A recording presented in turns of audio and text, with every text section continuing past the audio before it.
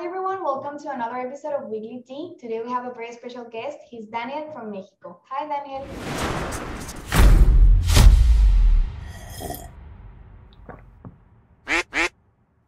Hi.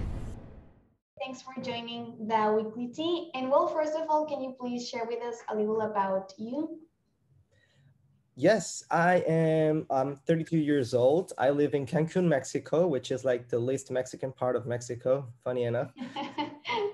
And I studied marketing, and yeah, I'm currently working here in the job doc. Great. And how was your application process? How was your experience? Yeah, it was a bit intimidating at first, but then once you power through, let's say, yeah, everything else is just amazing. The people are very nice, so kind. Yeah, you're right.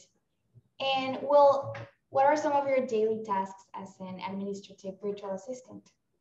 Well, I get all the calls from the office. I set up appointments. I get all the messages from my boss, for my boss, and I work on other administrative stuff that he may or may not be, um, okay, I'm gonna rephrase that.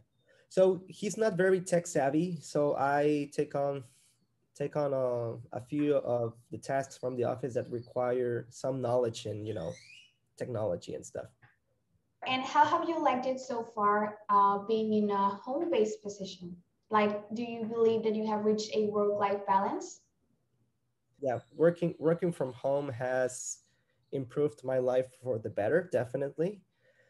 um well, the pandemic and all of that, it makes things difficult, going out and whatever.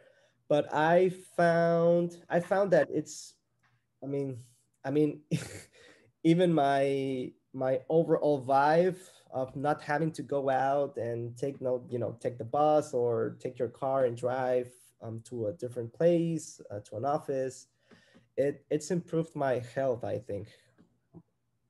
That's great, Danielle. Thanks so much for the kind words. Thank you for joining. And well, is there anything else that you would like to add, maybe to encourage people that are hesitant on applying to any of the job doc offers? Well, if they are thinking about it, I mean, they shouldn't think about it.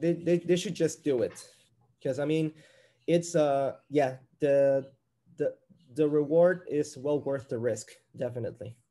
Totally agree. Well, I loved having you here in the Weekly Tea. Thank you very much once again, Daniel. Thank you, Alina.